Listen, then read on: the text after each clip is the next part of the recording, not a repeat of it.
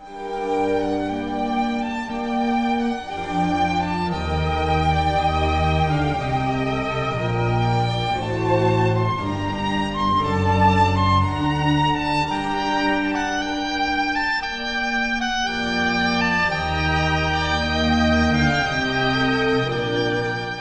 время оно, исходящий Иисусове от церкви, глагол ему един от ученик его, учителю, виждь, каково камени и каково здания. И отвещав Иисус рече ему, видишь ли сия велико здание, не имать остать изде камень на камени, иже не разорится. И сидящему на горе Илионстии прямо церкви, вопрошаху его единого Петр, Яков, Иоанн, Андрей, рцы нам, когда сия будут, и кой будет знамение, и когда имут вся сия скончатися. Иисус же, отвещав им начат глаголоти, блюдитеся, да никто вас прельстит. Мнози бо придут во имя Мое глаголюще, яко аз есмь, и многие прельстят. Егда же услышите брани, и слышание браням не ужасайтеся, подобает бо быти, но не укончина. Восстанет бо язык на язык, и царство на царство, и будут труси по местам, и будут глади мятежи, начало болезням сия. Здравствуйте, братья и сестры. Сегодня пятница, 21 января. И сегодня Святая Церковь предлагает нашему вниманию чтение Евангелия от Марка. Мы с вами читаем 13 главу с 1 по 8 стих. И сейчас давайте с вами найдем это место в русском переводе и послушаем, как звучат сегодняшние евангельские строки на современном нам с вами языке.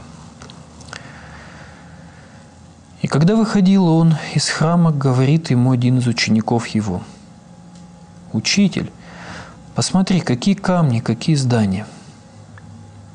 Иисус сказал ему в ответ: „Видишь сии великие здания, все это будет разрушено, так что не останется здесь камня на камне“.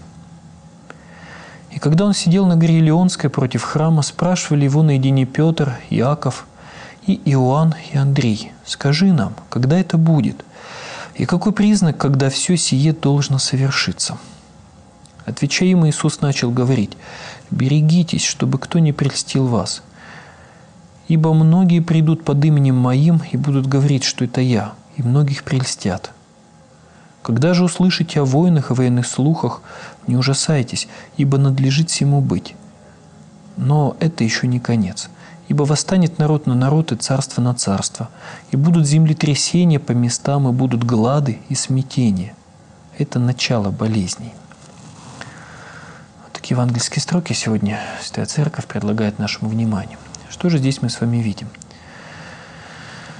Спаситель выходит из храма Иерусалимского, из храма, который считался одним из чудес света, и по свидетельству историков, многие путешественники специально заезжали в Иерусалим только для того, чтобы полюбоваться храмом, который выстроил Ирод Великий. Действительно, царь Ирод постарался тогда для того, чтобы, видимо, и свое имя увековечить в этом строительстве. И, в общем-то, для иудеев это было очень важное место. Важнейшее, наверное. Важнее просто и представить нельзя. Место, где приносилась жертва за грехи народа. Место, где благодать в свое время видимым образом присутствовала. И вот здесь, выходя из храма, один из учеников его, учителю, видимо, сам находясь в воодушевлении, в таком восхищении от красоты этого здания, говорит, что: „Учитель, посмотри, какой красивый храм, что смотри, как все здорово, да, Богу такой храм выстроили“. А ведь вспомним, здесь-то последние дни уже жизни Спасителя, земной жизни происходит. Здесь Господь уже неоднократно выгонял из храма продающих, покупающих, говорит о том, что храм-то должно быть место молитвы.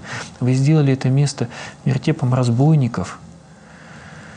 Также Господь незадолго до этого оплакивал Иерусалим, что жители города, что вообще израильский народ, если бы вы теперь поняли, что служит к вашему спасению, к вашей пользе, но вы не захотели.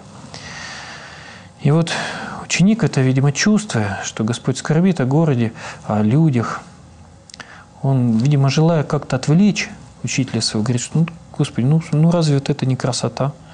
Вот это все построено. И тогда Господь говорит, что, видишь эти здания великие, и они кажутся тебе великими и прекрасными. И ты считаешь, что вот это здание, творение рук человеческих, но будет незыблемо.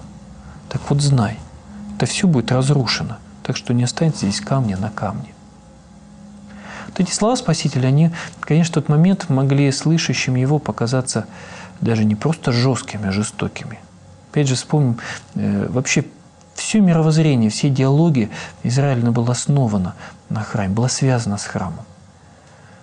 Все черные страницы истории израильского народа, они были связаны с разрушением храма, с тем, что они лишались возможности вот так вот приносить Богу службу, жертву. И вот здесь вот Спаситель снова говорит, что все будет разрушено. Опять еще можем вспомнить, ведь Господь незадолго до этого входит со славой в Иерусалим. Многие жители Иерусалима считают, что вот вошел наконец тот царь, который должен войти, воцариться. И наконец-то уже должно свершиться то, чего так долго ждут. Наступить царство Мессии на земле. А тут Спаситель говорит, что как храм вообще разрушен будет. То есть, получается, вместе с ним разрушится ведь все. И вот после этого, когда он сел на горе Илионской против храма, спрашивали его апостолы наедине. Говорят, что скажи нам, когда это будет, какой признак, когда все это должно совершиться. То есть здесь они спрашивали как раз о том, что когда храм будет разрушен, когда наступят эти скорбные дни для народа израильского. Господь стал говорить и об этом, и не об этом одновременно. Потому что дальнейшие слова Спасителя, они касаются, что времен разрушения Иерусалима, что последних времен истории человеческой. Потому как очень много совпадений, очень много похожих явлений. И вот смотрите, вот какой момент. Видим, что здесь апостолов занимает какие-то внешние скорби, внешние бедствия. Да, то есть разрушение, война, осада, неприятие, то есть вот что-то такое. А Господь им начинает говорить совершенно другом. Говорит, что в первую очередь берегитесь, чтобы кто не прельстил вас. То есть, смотрите, он не сказал, что берегитесь каких-то внешних врагов, там, римлян, еще что-то. Тщательно охраняйте город, всех научите, чтобы как-то вот оборонялись до последнего. Нет. Спаситель об этом вообще не упоминает. Тем самым показывая нам то, что все внешнее, да, и вся наша внешняя жизнь, в какой-то степени она совершенно незначительна по сравнению с вечностью. И действительно ведь это так. Что в нашей жизни есть истинно ценного? А что такое истинная ценность? Это ценность, которая пребывает всегда, которую невозможно отнять, которая не может закончиться, которая всегда является ценностью. Что в нашей жизни есть такого? Совершенно ничего. Все умирает, все разваливается, все ломается, все заканчивается, все меняется. И вот и Господь, естественно, и здесь показывает, что не на этом должны смотреть в первую очередь, не на красоту каких-то зданий, не на красоту городов, а в первую очередь человек, да, христианин, должен смотреть внутрь себя. И вот здесь вот очень важно, да, вот слова Господа, что берегитесь, чтобы кто не прельстил вас. Что такое прелесть? Прелесть – это состояние обмана. То есть прелесть можно назвать ложью.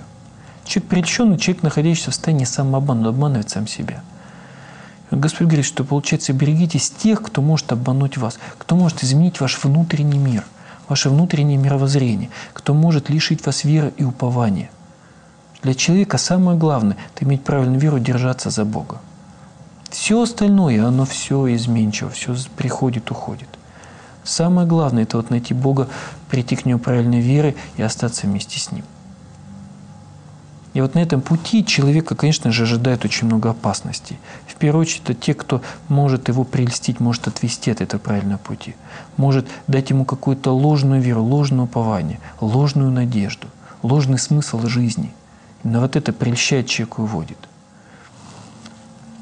Но Спаситель говорит, что в первую очередь берегите, чтобы никто не прельстил вас. Ибо многие придут под именем моим и будут говорить, что это я. И действительно, что историки свидетельствуют об этом, что незадолго до окружения Иерусалима Римом было очень много вот этих явлений, являлись лжехристы. Потому как напряжение-то в народе все больше и больше росло, что времена-то вот они, вот, а где же Спаситель? Иисуса распяли, потому как он лжец, так считали. Ну а где тогда Христос? Иоанна Предтечу убил Ирод, а где же Христос? И вот тогда, пользуясь вот этим народным напряжением, являлись всякие лжецы, всякие слуги дьявола, которые являли себя Христами, для того, чтобы, безо всяких своих корыстей, людей за собой повести, выгоду какую-то поиметь. Вот как-то вот так вот. Очень много такого было. Естественно, люди, бывало, искренне желающие прийти к истине, они вот как-то увлекались вот этой лжи. И точно так же и в конце времен будет явлено много лжехристов и лжепророков. Да, собственно, и сейчас мы с вами можем поглядеть свою жизнь и увидеть очень много лжи вот подобной, очень много сект, очень много всяких ложных течений религиозных, очень много тех, кто приходит и говорят, что вот я тот самый учитель, который приведет вас там к чему-то истинному.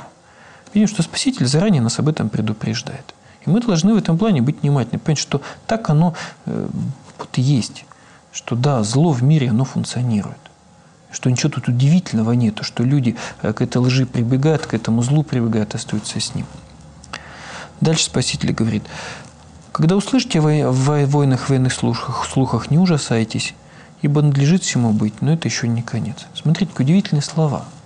Господь лично понимает, что для нас, людей, земных людей, привыкших к какой-то земной жизни, ищущих земного счастья, наверное, самое всегда страшное – это война. Что такое война? Война – это боль, это смерть, это голод, это разруха, это лишение, это лишение каких-то надежд. И для человека, не имеющего веры в Бога, кто не может на Бога уповать, надеяться, кто не может воспользоваться помощью Божией, конечно же, всякая война, это все, это кошмар. А Господь говорит здесь своим ученикам, что то есть вы не ужасайтесь, да, будут войны действительно. Да, а как оно по-другому? Действительно, надлежит всему быть не потому, что воля Божия на это есть. Нет, сколько люди настолько испорчены, что мы, люди, без войн жить не можем. И вся история человеческая об этом свидетельствует. 20 век. Не было столетия во всей истории, где бы так сильно за мир бы люди не старались как-то мир укреплять. И что мы видим? 20 век – это век, который залил кровью буквально планету.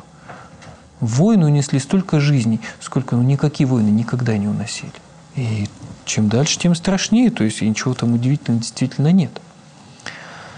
И чего нам в этом плане бояться? Война, а что, Бог куда-то исчез, что ли? Если Он обо мне в мирное время заботится, неужели Он мне во время войны не позаботится? А если Он мне попустит чего-то лишиться или погибнуть, неужели Он исчезнет?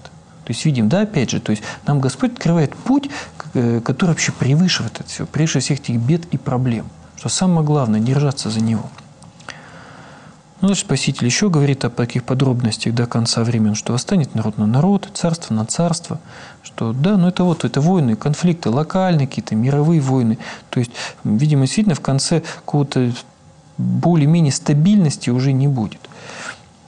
Да, также плюсом здесь видим, что какие-то катаклизмы природные, землетрясения по местам, голод, смятение, смущение, непонимание людей, как жить. Вот Спаситель говорит, это начало болезней, то есть начало конца. То есть, естественно, даже когда вы это все видите, вы просто знаете, что вот оно начинается. Начинаются уже последние времена. Вот такое Евангелие сегодня мы с вами прочли. Братья и сестры, помоги нам Бог его помнить. Всем нам я вновь напоминаю о необходимости чтения Священного Писания ежедневно по одной или по две главы.